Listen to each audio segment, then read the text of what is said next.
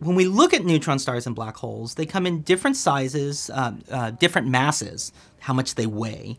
And we very often, at the first moment of detection, categorize what we think we're seeing based on that number.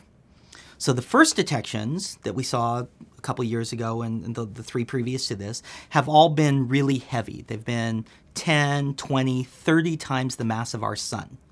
Okay, so you take everything in the solar system and sweep it together, and the things that we've seen up to now are 30 times more than that, squeezed down into something the size of the southern end of Lake Michigan, right? So these extremely dense black holes.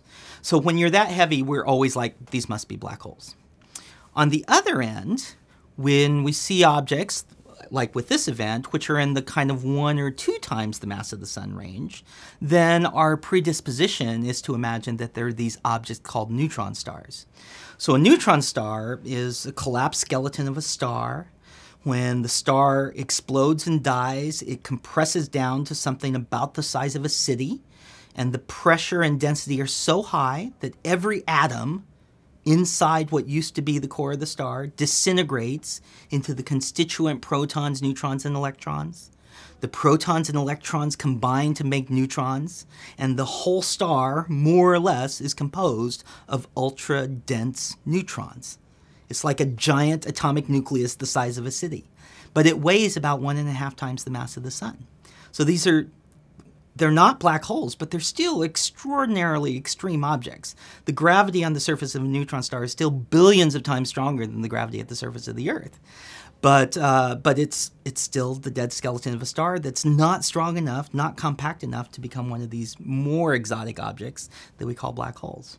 So this event, one of the very first things that we get is a rough idea of the mass.